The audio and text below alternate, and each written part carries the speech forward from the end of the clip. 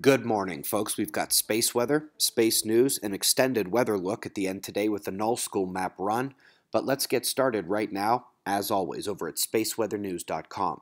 We're looking at the last 24 hours on our star, and there isn't any eruptive activity, but there is still reason to watch. Coming in behind the big corona hole is what appears to be heavy filament fields, then the bright sunspots, and even more filaments incoming behind those, some standing up as solar tornadoes.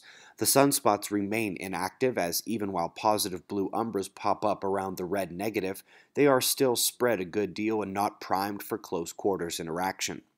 Solar wind, still very quiet, and actually we're running up on a cosmic ray health risk here. Last 24 hours, KP average is 0.5, so any more zeros, our app will probably send out the health warning. But let's dig deeper into this corona hole situation. This one is facing Earth now. Its solar wind is expected later this week. There's been no major earthquakes in a week since the 7.3 in the Philippines.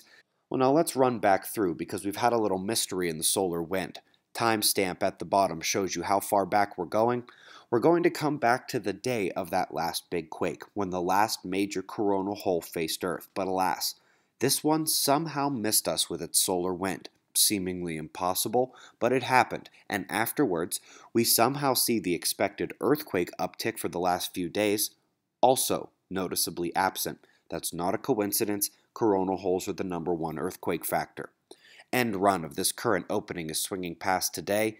It'd be pleasant to keep the reprieve from seismicity going here. We're moving on to two top physics stories. The first is a baffling expose of light behavior that seems to unveil a key principle in electromagnetic physics that has heretofore been entirely overlooked. Up next, Venus. Apparently there's a massive gravity wave that formed and sustained over a mountainous region below. The wave propagated upward through the atmosphere and persisted over thousands of kilometers. Remember, folks, all the planets are showing changes as the sun goes to sleep, not just Earth. Quickly, folks, if you have the Disaster Prediction app, then you have a free app update available. There's a few new pages, new look, and zoom capabilities.